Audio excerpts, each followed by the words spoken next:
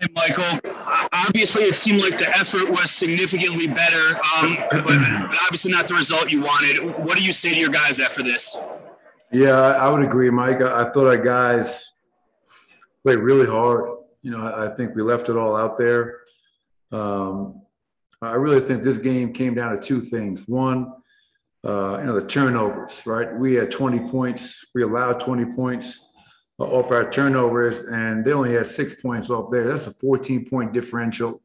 And obviously, to have 20 points allowed in a playoff game, um, it's something that you can't do if you expect to win against a very good team. The second thing, I think that game was lost on our part the last 2 minutes of that third quarter. And I remember talking to our guys in the huddle. It was 23-19 that quarter. We were struggling. We struggled all night to make shots. But our defense was keeping us afloat. And I think that the overall score at that point was 82-74. So we're within range. We're in striking distance. They closed that quarter on an 8-2 run, and they start the fourth quarter on a 6-0 run. So that 14-2 run was insurmountable. And we can't afford to allow those runs to happen offensively and defensively. But yeah, the effort was there. But let's be honest. I mean, this is game 3 of the Western Conference semifinals. I'm tired of people saying, "Hey, our guys played hard." They should play hard. I mean, like that's not something to be proud about. I mean, that's our job to go out there and compete and play hard. That should be a given. So they did that tonight, and it's just unfortunate. Our crowd was great. Can't thank them enough. Obviously, Nicola's award before the game was a tremendous moment for Nicola, this team, this franchise, this city, and this fans. But they were great tonight, and I just feel bad that we weren't able to pull out a win for them because they made this atmosphere electric, and we just came up short. Katie Wingy, Altitude Sports. Hey, Coach, can you describe the lift that Monte Morris and Will Barton gave you off the bench tonight? Yeah, I mean, it was, I challenged Monte today. I hit him up. I sent him a text, and I just said, which Monte is going to show up tonight? Is it going to be Monte Morris from game 5 and 6 against Portland? Or is it going to be Monte Morris from game 1 and 2 against Phoenix? And I let him know how important he was to this team and that we needed him. And I knew that he was going to embrace that message and come out and play at a high level, and he did that, Katie. Obviously, Will Barton, I played him too many minutes, 28. But once again, I thought both he and Monte came into the game. We got off to a slow start. We didn't defend anybody in that first quarter. But I thought Will and Monte gave us a lift, gave us a spark. And I said after the first quarter, we were lucky to be down just by 10. Second quarter, I thought we played terrific, especially on defense. But it's really hard to win a game when you struggle to make shots and miss the number of quality looks that we got. And that's been the story of this series. They're a good defensive team, taking nothing away from them. But we have missed a tremendous amount of open looks that we're accustomed to making. Jacob Toby, 9 News Denver. Coach, what was the mood from the guys in the locker room? What were some of the things that were going on? Obviously not too much detail, but just what was the mood from the guys? Oh, I think frustration.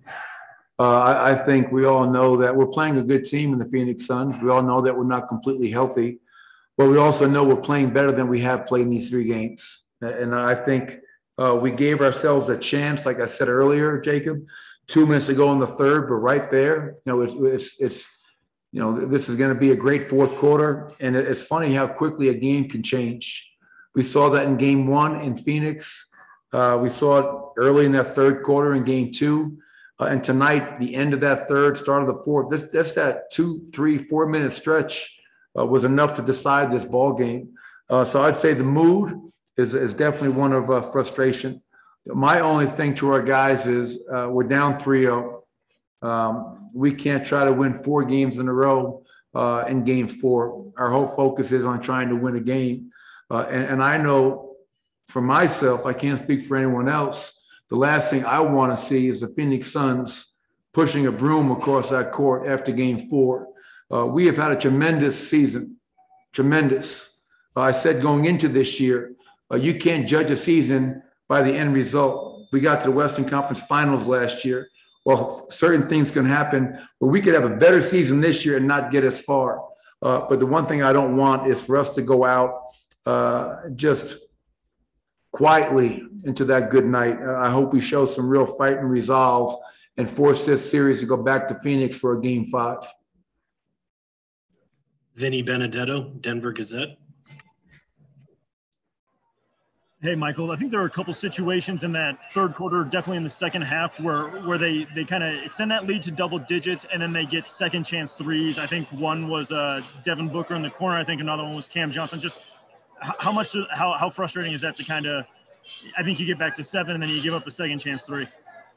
Yeah, it's always, frustrating. I mean, we dominated the glass tonight, 46-38. We had 18 offensive rebounds for 21 points. But when you're trying to make that comeback, to your point, there's one possession that I remember vividly. It's a loose ball. It's a loose ball. And who wants it? Who's going to come up with it? And, they come up with a loose ball, they get a 3. They come up with an offensive rebound, they get a 3. You make it really hard on yourself to succeed in that comeback attempt when you don't come up with those rebounds and/or loose balls. So, that was definitely unfortunate in those instances. Harrison Wynn, DNVR.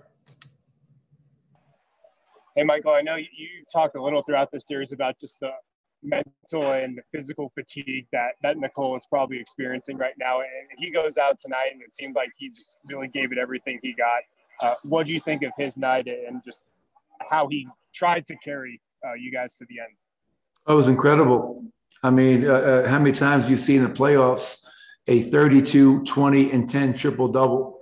It was a special moment, I think, for all of us. But to see Nikola out there with his 2 brothers, Nemanja and Strahina, before the game, it's too bad that Beba and Papi, his parents, weren't here for that. But that is a special moment for the Jokic family. That was spectacular. And the fans did a great job of, celebrating that moment. And then he follows up the MVP award presentation by putting on an MVP performance. It's just unfortunate that was wasted. We couldn't get some other guys to step up and make shots.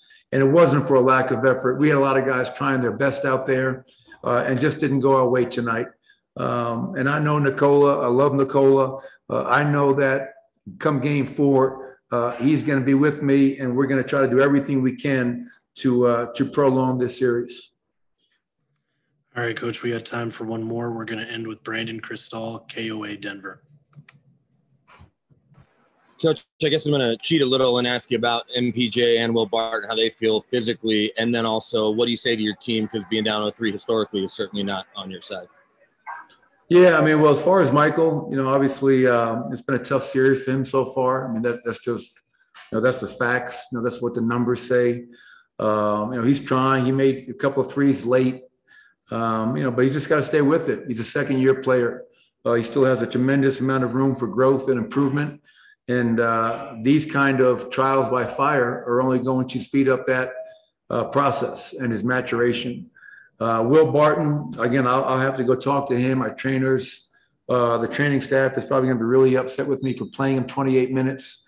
But a conversation that Will and I had, he understood the risks that were inherent with playing that many minutes, but he wanted to put himself out there and try to do whatever he could to help his team.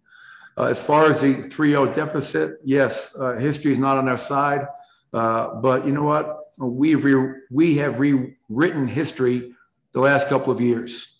When we were down 3-1 twice last year, it was never about trying to win 3 more games. It was about winning the next game, winning the first quarter, winning the second quarter. And that's got to be our mindset. My only hope is that we haven't let go of the rope, because what history tells us. My only hope is that come Sunday afternoon, evening, whenever that game is, that our guys show up and fight. I think they deserve it. Their teammates deserve that, and our fans deserve that, to go out there and leave it all on the line, and then you can walk off the floor with your head held high. Thank you.